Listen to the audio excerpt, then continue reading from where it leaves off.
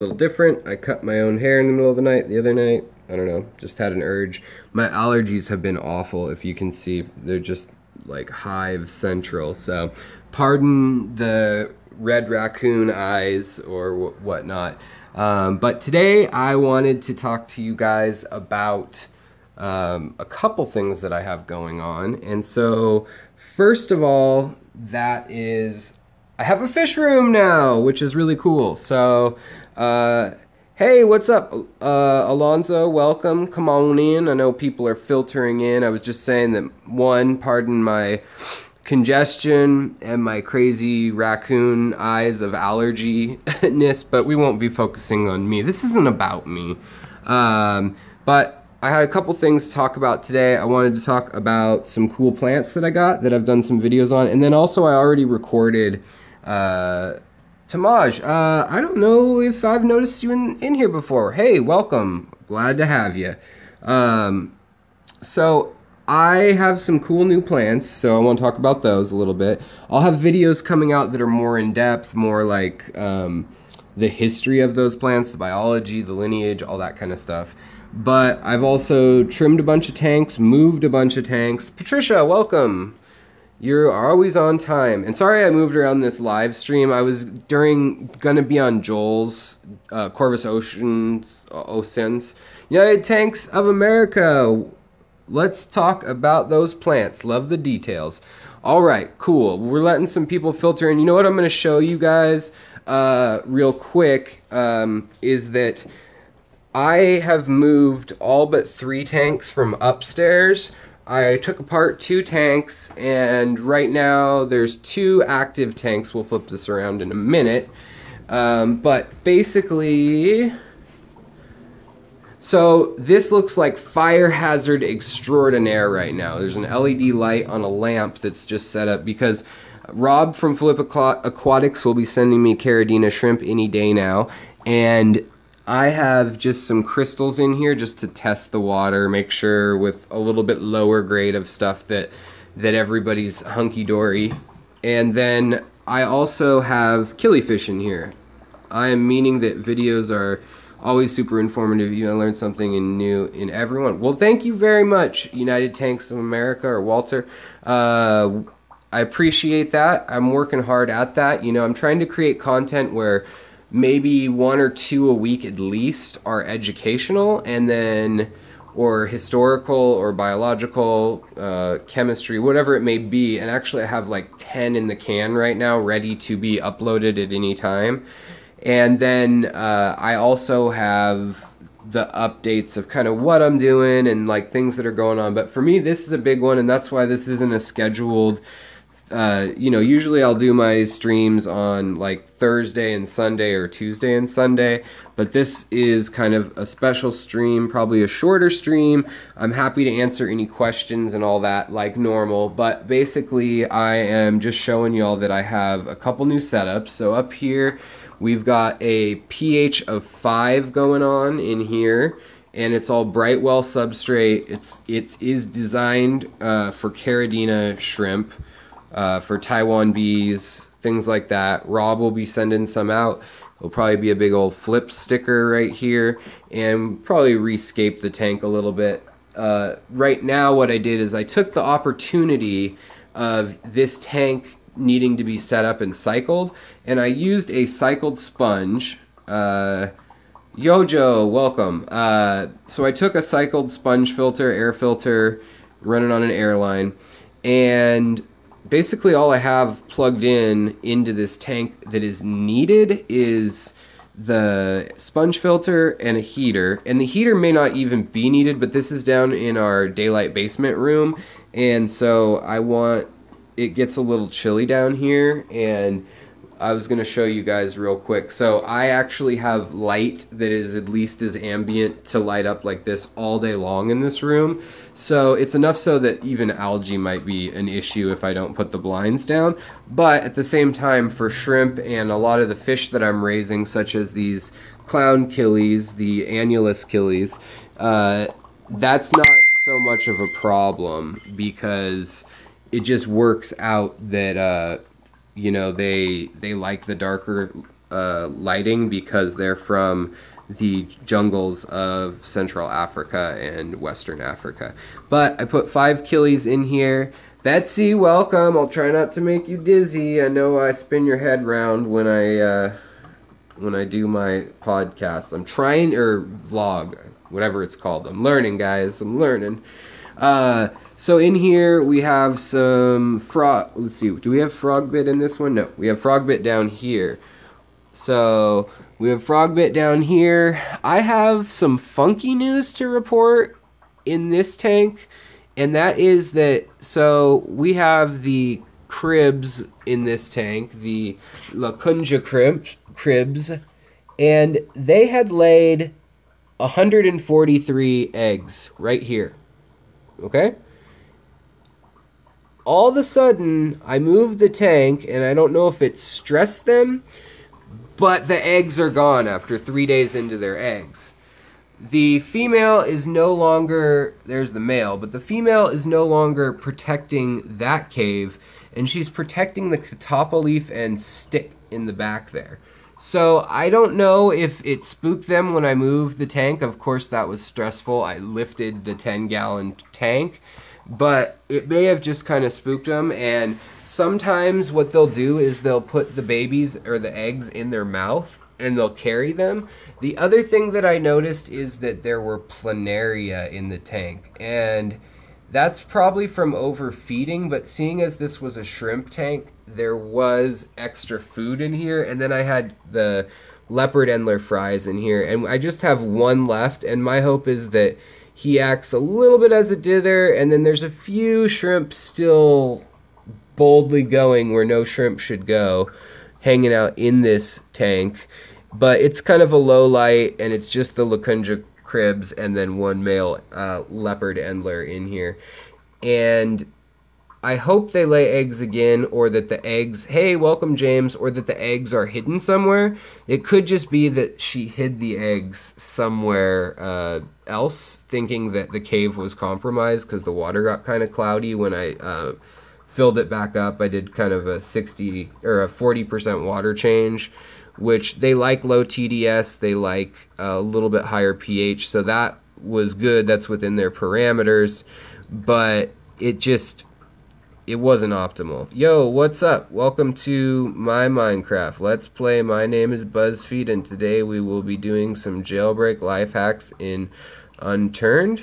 Okay, I don't know what that's about, but welcome, Jacob. If you're advertising your channel, okay, cool. So in here, hopefully she just moved them. If not, the other thing that could happen is that perhaps the male didn't fertilize them. And I doubt that because they look like they were growing quickly and they were both in there. But it's either a planaria issue, because almost all the snails, I missed like 1 or 2, and like I'll take care of that. Boy, howdy will I. So it's either that, or sometimes when they're new to parenting, although these are wild caught, so they've probably been adult for some time if they were caught in the wild and they've been through quarantine and they're still, adults. So hopefully they'll either get better at parenting, or the next round what I'm going to do is I will keep a closer eye on the eggs, and I'll probably take half away and put them in like an egg aerator or something along those lines. So what I need your folks' help with is, my wife said yes. It was like getting married all over again, right? She said yes. Okay, not that funny. But so I have all these tanks, or space for tanks. Working up here at 6 feet is not ideal. I could put a really low tank or some fry spawning things with some aeration in it. And here we've got a bookshelf tank. This one's only 7 gallons, and it's like awkwardly long, and it's rimless. So ideally it may go on another little stand somewhere. But I do have this rack. There's no plug in the wall anywhere in this side of the room, so I'm having to run an extension. I'll probably run that up and around. Also, the other nice thing is my laundry room and bathroom is right here around the corner, so I can wire it all in. Right now I've got all this stuff kind of set off above and off to the side of the tanks, but we've got surge protectors and a little breaker thing. In other words, keep it out of the living room. Well, I get to keep 3 tanks there. I'll show you in a minute. So I'm thinking a 20 long here, a 20 long here. I left myself lots of room to be able to get hardscape in and play with nets and whatever, but I think I want to do a crib grow out tank and then have some sort of light dither fish like killies or ruby tetras or something like that, or maybe plecos that just hang out and will be innocuous. And then down here, I was trying to sell this square aquascaping tank, but it fits really well with a 10 on this. This shelf is rated to hold 1,750 pounds. Called up the company, they said it'll actually hold double that until structural failure, but I'm still staying well under that regulation. But I worry with these kind of cheapy plastic PVC clamped put together shelves. If you see how they work, you've probably seen them just for carports or garages and whatnot. But yeah, so not too worried about all that, but I think we'll do another 20 here that's easily accessible. So we can do 20, 20, 10, just under 10. And then I might move this guy up top since it's shrimp. And I won't need to be doing intensive water changes and stuff. That's the other thing. D. Parsons, saw your recent video sharing your personal story. Thanks for that. It really means a lot and was insightful. You're brave to show your vulnerability. Well, thank you. I'm trying to make a channel that is very transparent, and I want to make a community where, you know, folks, especially like I'm blessed to be in a city where we have all sorts of fish folk and fish stores, but I've also lived in smaller towns, and I've also, I mean, none of my personal friends outside of Fish Club, which I'm still kind of working my way into, none of them are into fish, and definitely none of them are into shrimp. Some of them appreciate fish, but I would definitely say that you guys, you know, you're my friends, you're my peeps. So I'm glad that the story resonates, and I've had people contacting me that have ALS or they're, you know, having PTSD or whatever it may be, and the hobby means so much more to them than just playing with fish. So I wanted to reach out and tell people my side of that story. And then also I'll tell you lastly what's going on here. So I would like in the comments, if you're watching this later, or if you guys who are watching now want to comment on once it's uploaded, just for posterity's sake, because these comments are harder to go back and find, what you think I should be doing here, because the hope is I've got these Lacunja cribs, I've got Maliwe cribs upstairs in the big tank, and they can have up to 150 babies. Now granted, they'll probably have 40 babies or something closer to that, but I want to grow them out into pairs, get them to color up slightly, and then be selling those to fund the experiment that is all of this. Up here, I wanted to touch on this because I keep meaning to and not talking about it because I have ADD. Yeah, I'm just kidding about that. I don't know if I have it. Whatever. But we've got 5 killifish in here. We have 2 males here. Sorry about the glare. And then we have females, and they like this dark, really thicketed tank. They only live in about a foot deep of water usually anyways. But what's kind of cool is when it's just these killifish, they swim down deep rather than hanging out at just the top like they do when there's other fish. So they hang out at the top when there's other fish. But we've got 2 males in here, 3 females, 1 snail, and 2 shrimp, 2 crystal shrimp. And that's what's cycling this tank. This tank is half water that is already like live water from my other tanks that was at about 6.5 pH. And then it's half distilled water.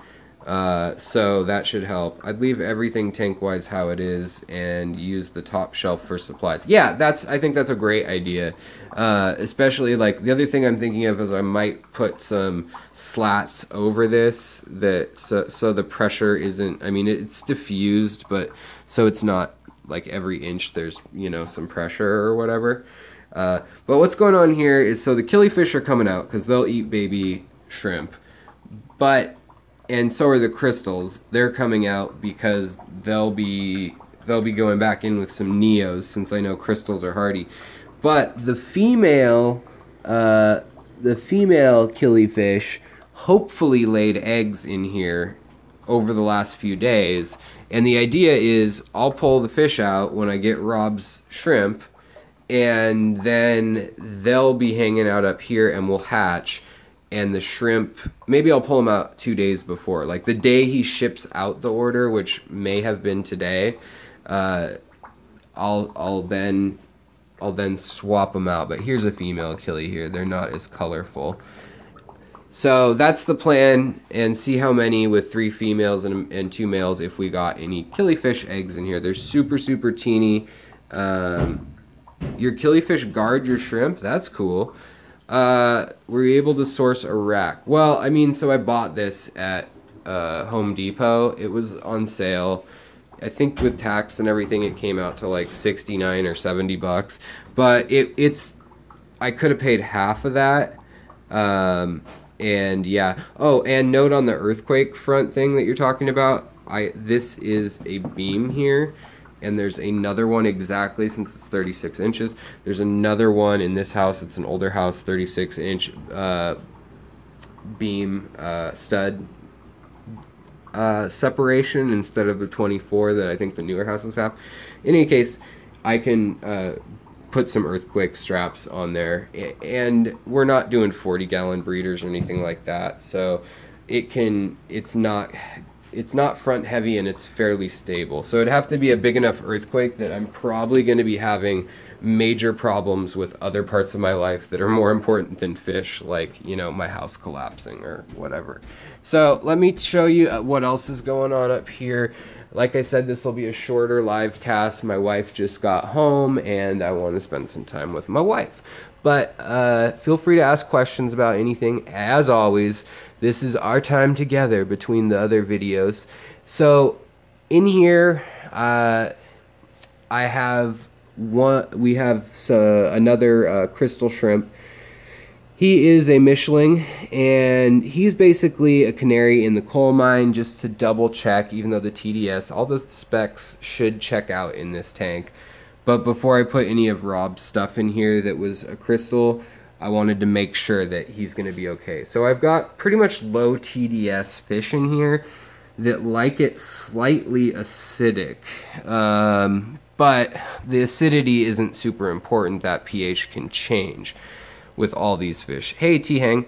But the female crib we've got going on here, she's a morph from close to what they bred the Nigerian reds from. The sad couple is gone, and we have this tank set up. This tank I'm going to be planting more on the bottom so that shrimp can exist longer. You know, these, believe it or not, these ruby tetras are, get a hold of me later, Carson Anderson, forgetting to message you. Yeah, dude, I'd love to chat, dude, about stuff. Let's do that. Let's make that happen. Also, I was going to let you guys know that I went and checked out a fish room, and that was cool, or a shrimp room. Like it's a small setup like mine. But he has he's very, very diligent in how he organizes stuff. So let's talk about these rare plants that I was talking about. And I wish that YouTube allows me to focus and play with light contrast and so forth, but it don't. So we've got here an Egyptian blue lotus. It's not a true lotus, it's a lily. Some people call them that. And the thing that I think is so rad about these is, so look at this one. It just looks kind of green with a little bit of brown or darker green, but when you hit the light just right, so if I change the lighting on this, it goes away and it's not as purple. And up top they look solid, and so Carson, I got these from Steve personally, from his personal collection at Aquariums, and if you recognize them. They are hard to find in the US. I don't think anybody distributes them wholesale or big time here that I've found, because they're not just Egyptian purple or blue lilies. What they are is they're from farther south down in Sudan, Darfur, Central Africa, which is having some real problems, obviously. And they are Nymphea micrantha, and they are a morph of that. And so they have this out of this world metallic pink, purple, and green, yellow splotching to them on their undersides. Also, these have grown all the way to the top in 2 days. So what's up, Mick? Welcome. So they were here. I put a mark the other day on where the lilies were. The highest one when I started was here. This is just erasable. But now all but one of the pads are all the way to the top. And this is a 2.5 foot tall tank. So it's just incredible how quickly they grow. I know that they also use osmosis, where they swell the plant cells, and then that allows them to want to go visit a aquarium at Amazon store. Yeah, yes, totally. Carson, as soon as I'm done with this, you can message me, and I'll be around. I think Rob from Flip is also going to message me. If you've heard any alerts, that's what's going on.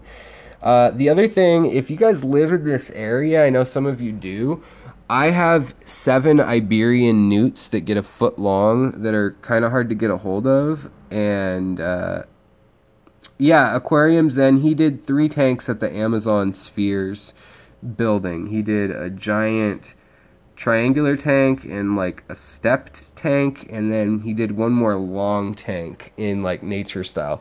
Also, we've got cribs in this tank. These are the Maliwe cribs, and there are 4 in here and 3 over in that tank that I showed you over there. Since the other cribs died from infection and stuff like that, or whatever it was, a virus, where nothing else got sick except the cribs, I want to make sure it's super safe. So I did put a baby in as a canary in a coal mine, as I said.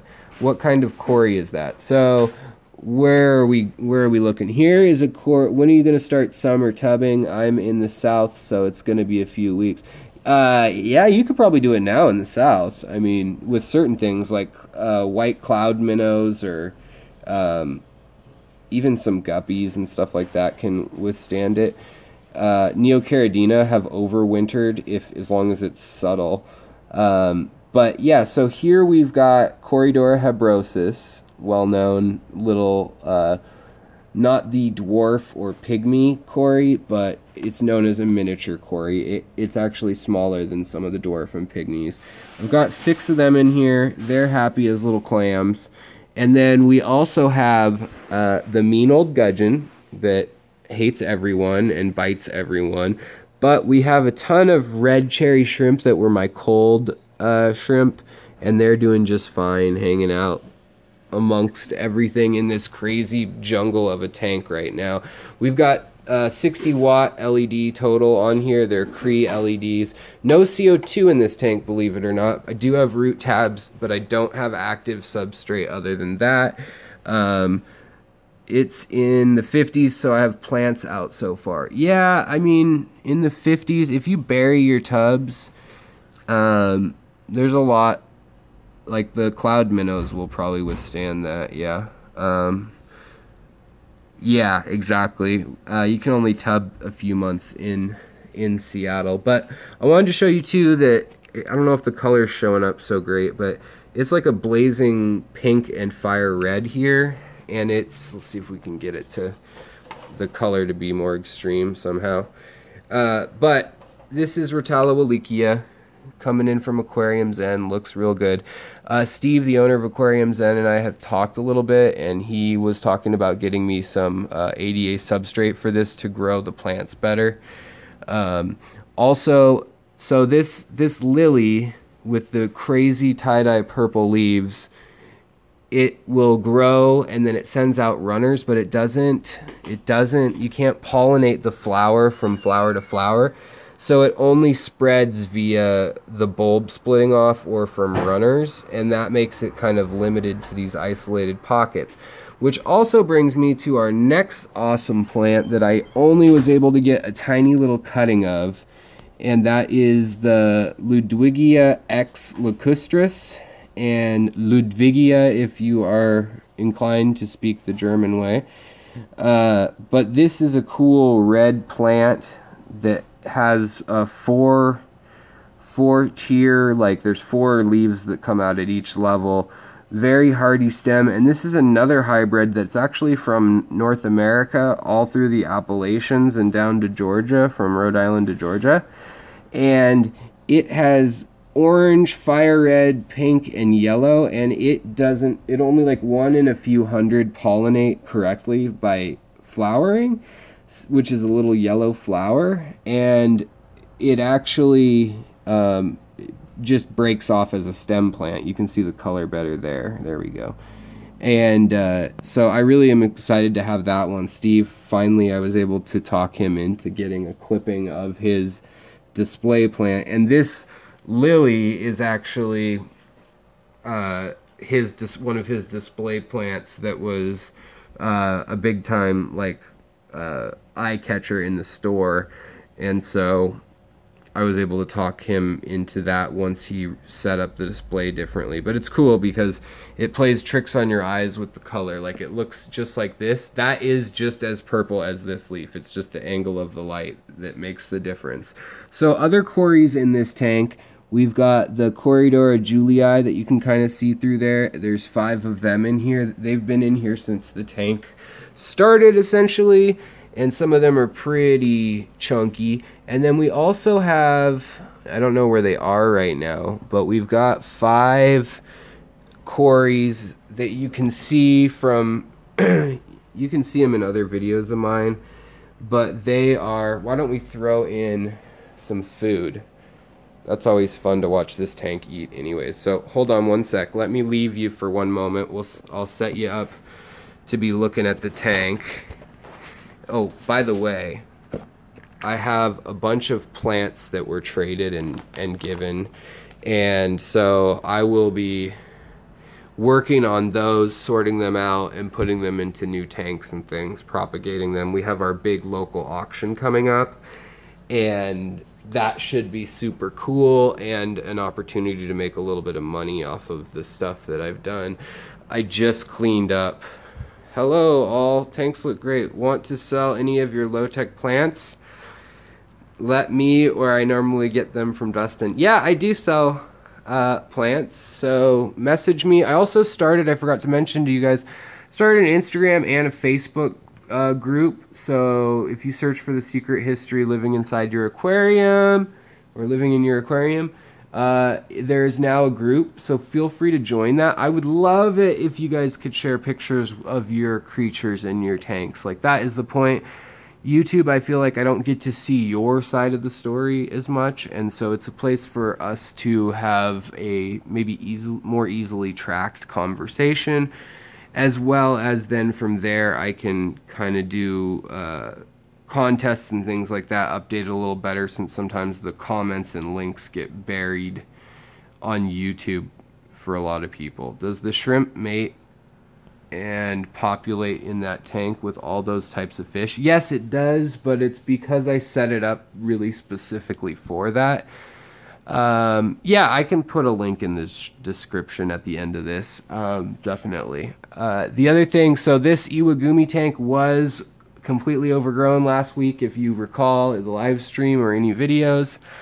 I've trimmed it way back, and so I've got some Pogostemon erectus that's growing well in there, and some Wallachia. This one does have CO2. Also, it has 1 lily pad. I was told that the lily pads don't grow on their own, like away from, that the lily pads wouldn't grow with without the bulb and the mother plant, but so far it's growing vertically in the tank, which is a good sign. I'm happy about that. Don't forget to hit the like button if you do like it. If you don't, then don't. This is my blue Neocaridina tank, and hopefully Rob from Flip will be sending over some more blues. Then I can really get this tank repopulated. And yeah, so so it doesn't have roots yet, which is weird. So that's that osmotic expansion that I was talking about. So lilies have the ability to, in their cells, as all plants do, expand greatly, kind of like a mushroom does. And so that stem is able to reach even without real growth. But it's also purling up top with the CO2 running. Also, some of the Wallachia is purling a little bit. And yeah, so this is the Tiger Endler tank. I was going to show you if they're around. Everybody kind of hides this time of night. In the morning, they're all active, all my CPDs, all my Danios. This is a lower grade blue here. I'm really trying to get the more like electric blue. And this tank, I just trimmed everything so you could see the rocks again. But I want to keep it dense enough down here with the crypts and stuff that the baby shrimp will survive, because I have 2 buried females. But I do have a lot of snails in here, and sometimes baby shrimp and snails turn into a lunch date, if you know what I mean. Same with fish eggs. Then we've got the dark end of the blue spectrum, so I need to get some more consistent ones in there. Let's feed that other tank, as I was talking about, so you can see the other cories. And hold on one sec, I just don't want to drop what I'm holding, so sorry if we were on view. Other thing, for downstairs on the rack, I have a new tank, so I need to get a CO2 regulator for that.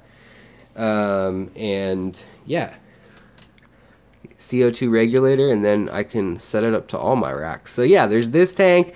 This is my favorite, like in hardscaping, but I should have done some sort of active substrate and just carpeted it with only a few plants. Instead, it is like Noah's Ark of random plants in there. So whatever.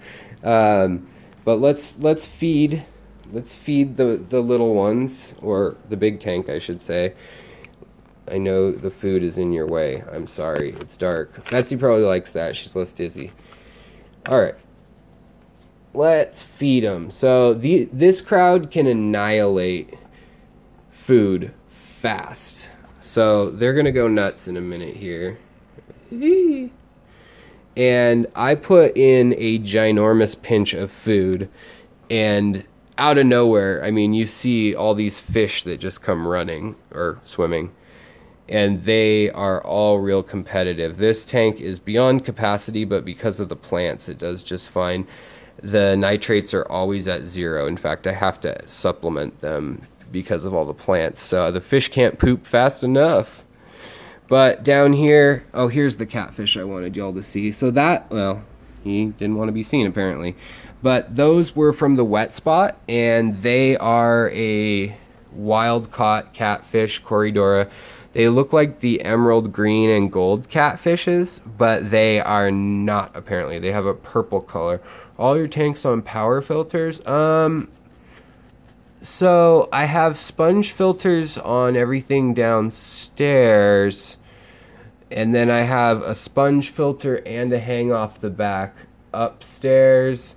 And then this tank has a hang off the back, but I've been using smaller hang off the backs as I've matured the substrates. Now this barb that's in here, this cherry barb, then there's that catfish. The barb that's been in there, I couldn't get out when barbs were picking on all of my baby guppy fry way back when I started the tank. And I never caught him, and so he thinks he is a ember tetra, and he hangs out with them, and then whatever, that's fine. But so I was asked about how the shrimp are propagating in a tank with such vicious mini sharks, these lemon tetras and the neon black tetras. which are neon black and blue. Technically, they're wild caught also from the wet spot, so they have just a little more flair than normal. That's why I bought them. They're just kind of cool. And then the real threat to the shrimp are the gudgeons and the catfish to the baby shrimp. But this whole tank is set up with angles, so the dense plants will help. There's lava rock with all sorts of holes, and it's stuffed with Java moss under everything. And then there's a root system that's pretty elaborate. Well, I guess let's see if we can shine on it. So the root system, you can see things scurrying in between the cracks of everything. And then there's spaces that are intentionally too narrow for fish.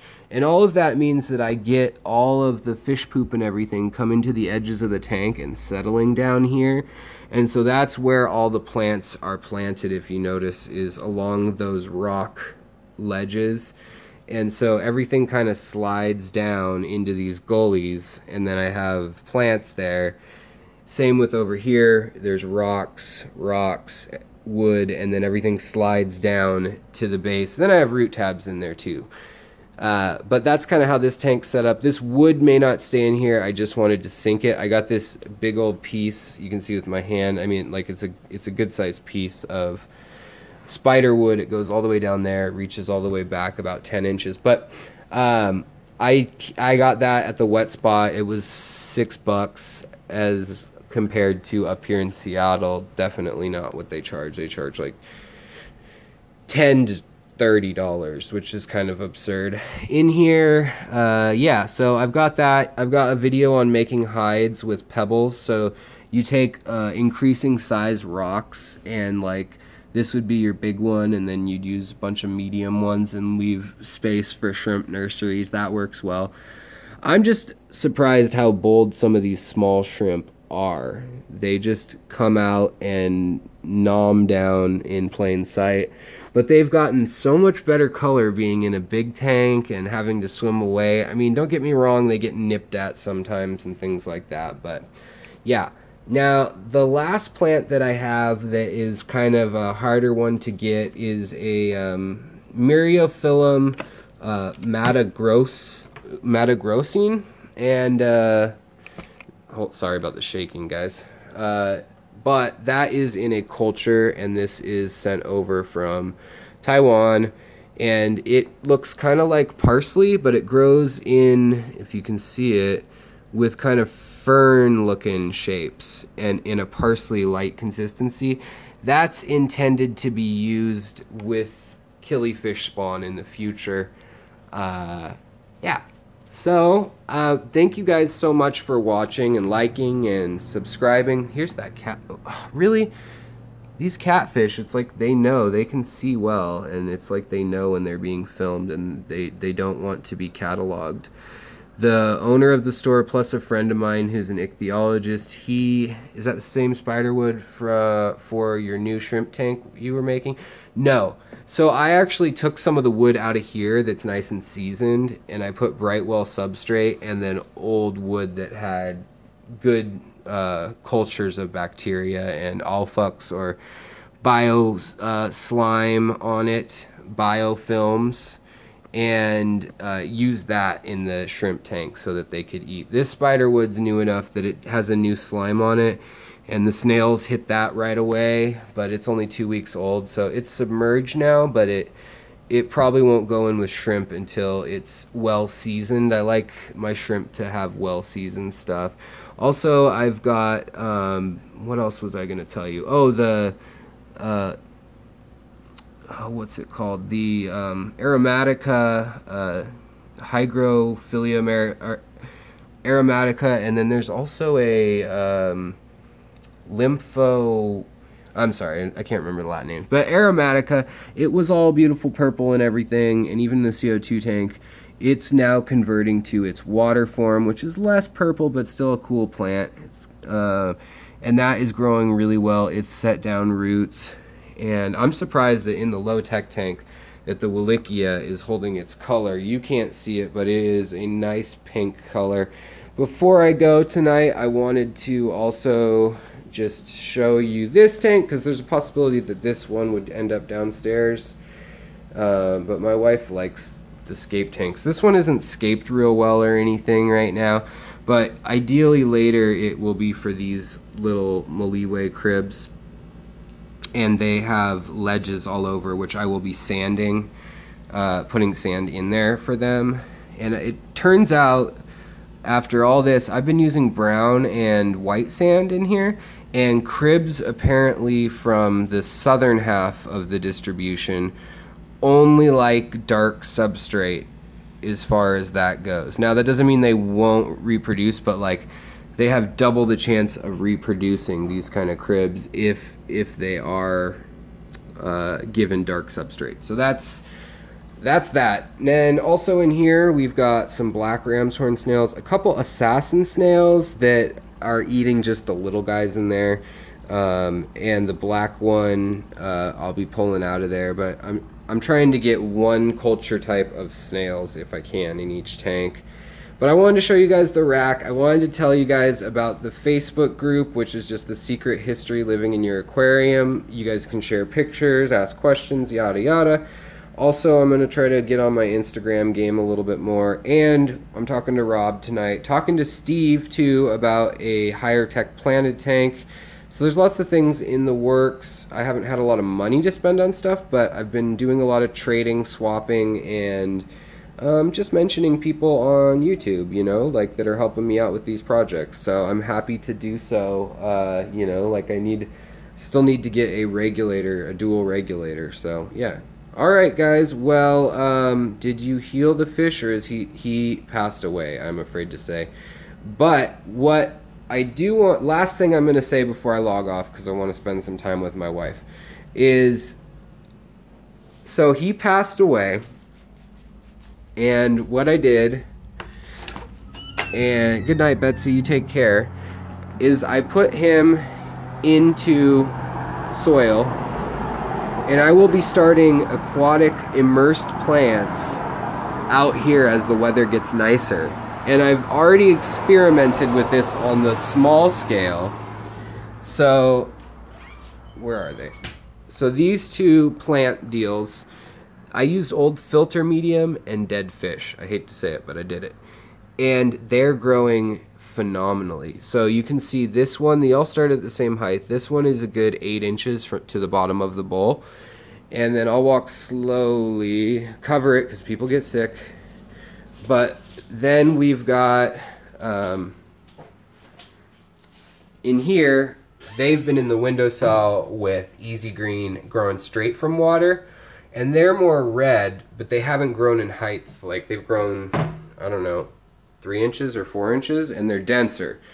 So it works, and I'm going to try to grow immersed plants from the body of those cribs that I cared about so much. So their life will live on.